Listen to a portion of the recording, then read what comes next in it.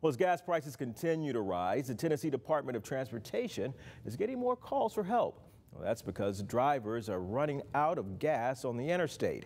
Yvonne Thomas takes a closer look at how this economic problem is becoming a safety issue. If your car breaks down on the interstate, you might meet someone like Eric Hill. I like the fact that we go out and we save lives. Hill has 15 years of service under his belt. He's a supervisor with the Tennessee Department of Transportation.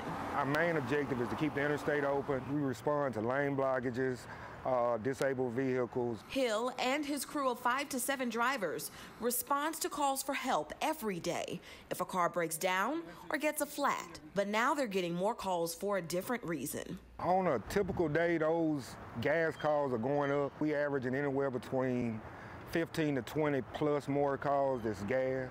More than a dozen drivers every day are running out of gas as prices continue to rise. According to AAA, as of May 18th, on average, a gallon of regular gas in Shelby County is $4.30. That's 2 cents higher than the state's average at $4.28. This economic problem is now becoming a safety hazard. When you run out of gas, sometimes they can be in the lane, sometimes we can find them on the shoulder. With more drivers stranded on the highway, Hill worries it could get worse before things get better. Unfortunately, over my years, we've had fatalities where people run out of gas.